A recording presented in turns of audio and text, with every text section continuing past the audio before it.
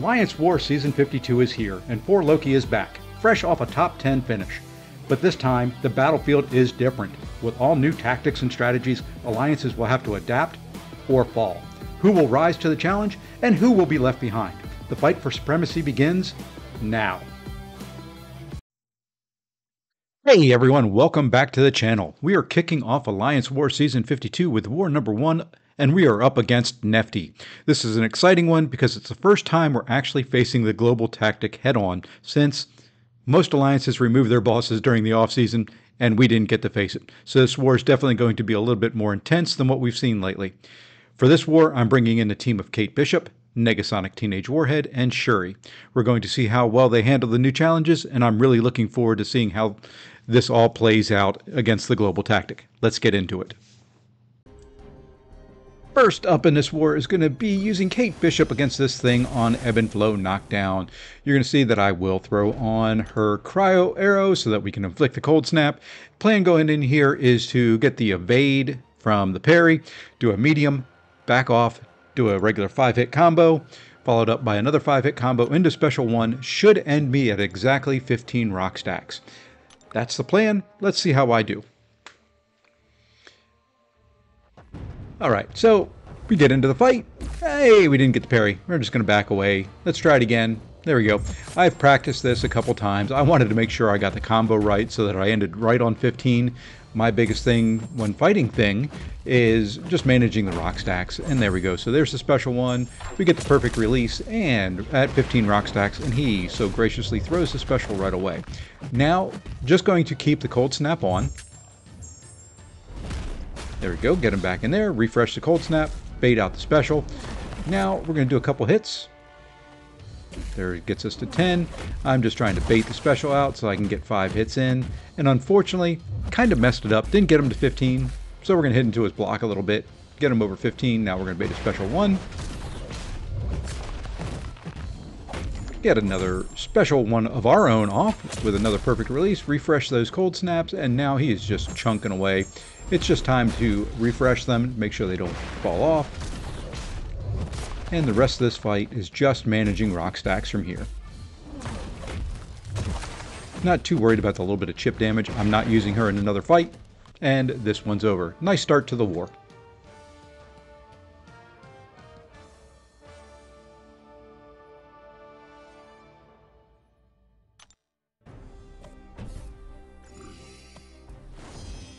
Alright, second fight up is going to be this Negasonic Warhead, and to be honest, this was the fight that I was probably the most worried about coming in here. Very first tactic fight of the season against somebody I can't really parry, so my plan was to build up my 10 armors, back up against the wall, and then kind of do the heavy phase to get an opening. So there we go. We've now got our armors up. We just need her to come after me, and I go to untouchable, and she didn't really hit into me, so it didn't really work out very well there with my plan. So you know what? I'm going to reset it. We're going to do it again. And, you know, we did manage to get in an intercept there. So we do have the global down now. We can see that you've got the heal block on there. And I'm just looking for openings and ways to get her down. Hasn't happened yet, but there we go. We finally get a special 1. That'll knock her down to remove the protection so I can actually do some damage. So she throws her special 1, and I can go in. What we didn't realize, or at least I didn't realize going into it, and you could see the issue there, was the passive shocks, the critical shocks that you put on, do not count towards the global.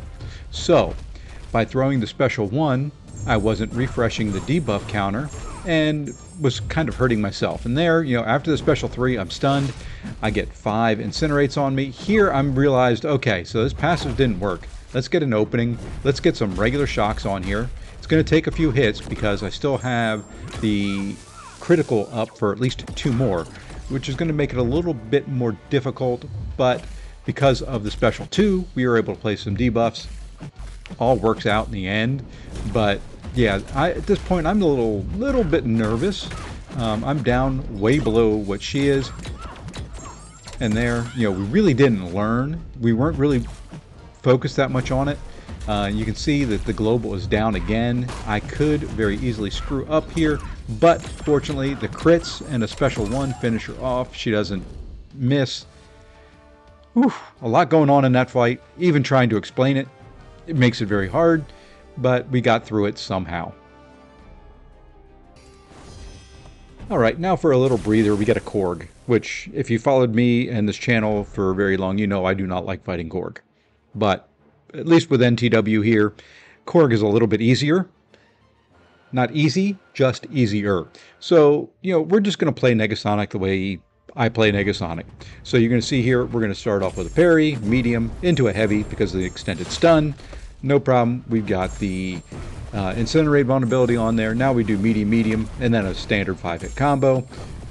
And then we're just going to do a 5-hit combo to get him to a special 2, bait a special 2, and then we're going to do our 5-hit combo into our special 2, and we're going to tap the left side of the screen like a maniac to try and get 16 Incinerates, which we were able to do. And I really wasn't expecting that special 1 there. It hurt, but you know what? I'm only using her for this fight, so it didn't hurt too bad. Now I'm trying to get to a special 1 to refresh those Incinerates, and we got it on there, and we build on a few more. Now if we'll throw a special 2 for me. You know, it'll only take 1 or 2 more hits. I have them almost down, and you know, she isn't bad for Korg. You know, 45, 50-second fight, and we're out. Like I said, not too worried about the special 1 damage I took there. Not using her again.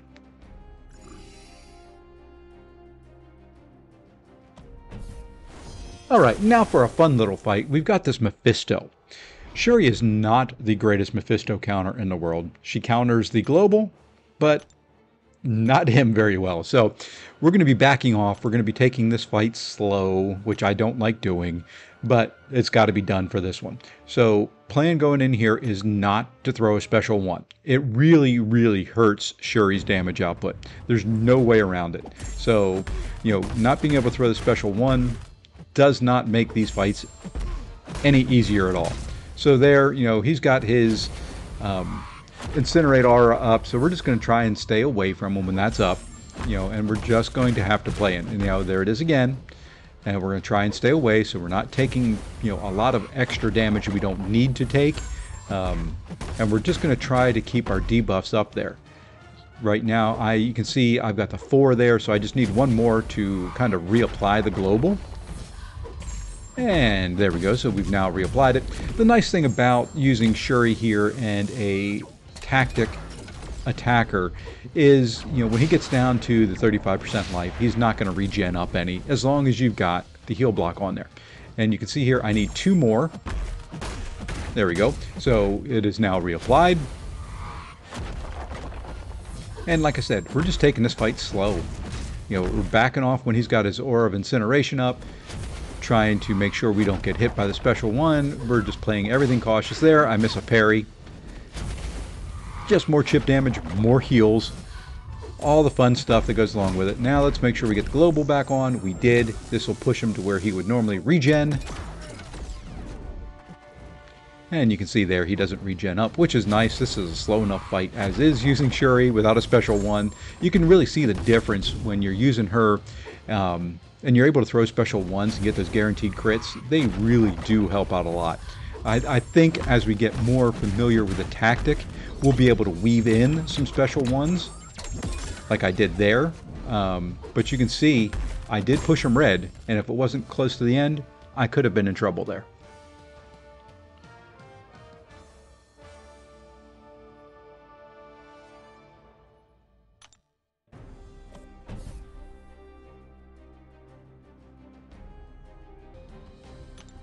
Alright, now it is time to jump ahead to node 49 and this Sauron.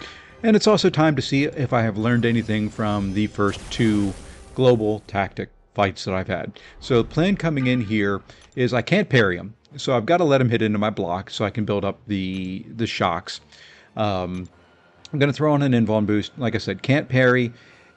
You only gain power through getting shocks on him, so you know this is a trickier fight, not being able to throw a special 1. So there, you know, we're going to let him hit into us, bait the heavy out. Okay, so we've got 4 on there. We need him to hit into our block 1 more time. All right, so we do have the node blocked. So far, so good. Bait the special 1. I'm comfortable dexing it for some reason. That time I missed, but it was only one hit on it. I still have a couple hits left on my invuln, which is fine. I'll take that all day long if that's the case. There we go. We get a clean dex that time. And I do not have the global on, and then I accidentally parried him. Not a great start. Should be able to recover. He's at a special 2 now. I'm degenning down from the brute force on the node. There we go. We get a special 2 off. Okay, let's try and reset the fight here a little bit. Still don't have the global down, so he's healing up. Throws a special 1. I start degenning. We get the global down finally. Now we just want another special 1. I'm getting backed into the corner, which I don't like. I could not, for some reason, dex that. I ended up taking it into block. And we've got brute force on us again. You can kind of see how this fight is going. Really, really slow. Really painful. And, if we can get into a good rotation, and there we go. We've got, finally, a good dex on the special 1. Took a little bit of it into block, because I do want to build up my shocks. Brute force going again. I need 5 shocks. There's 2. And we get another special 2 off. We're starting to get into a little bit of a rhythm in the fight. Shocks are starting to build up on them, starting to do a little bit damage, but you can see I'm not applying any new. So the global is back again. Now we've got 3 that count towards the global now.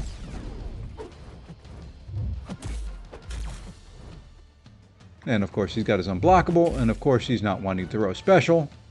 There we go, finally throws a special, taking more brute force damage. I was hoping that maybe the refresh would count as a debuff. It didn't. There, we took the first part of the special into the block, so we had 1 more so we could apply the heal block. Just makes this a very slow, painful fight. There we go. See, we're starting just to take them into block so that I can have the ability to apply new shocks.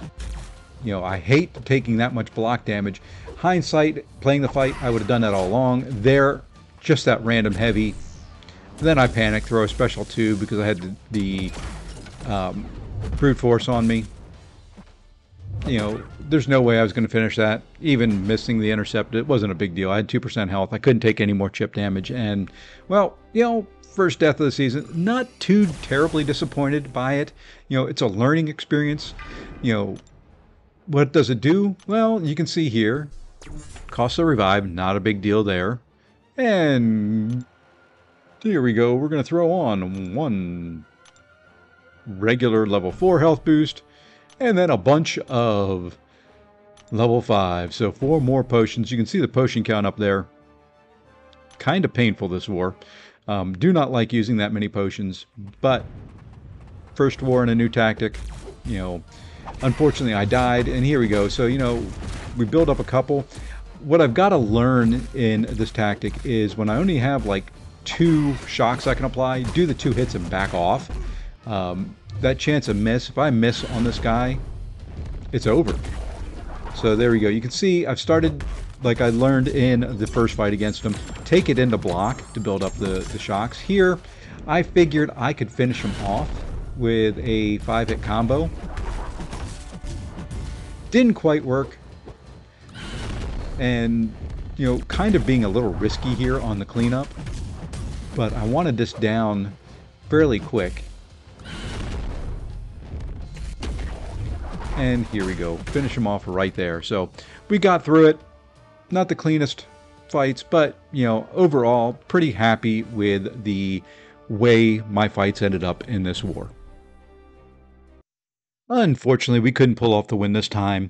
Nefti really brought their A game, and we're starting off the season 52 with an 0-1 record. It's always tough to start a season with a loss, but we have learned a lot from this war. I start off with 5 kills and 1 death.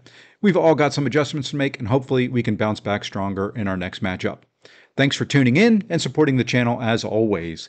If you enjoyed this video, make sure to hit that like button, subscribe, and leave me a comment down below. And until I see you in the next video, take care all.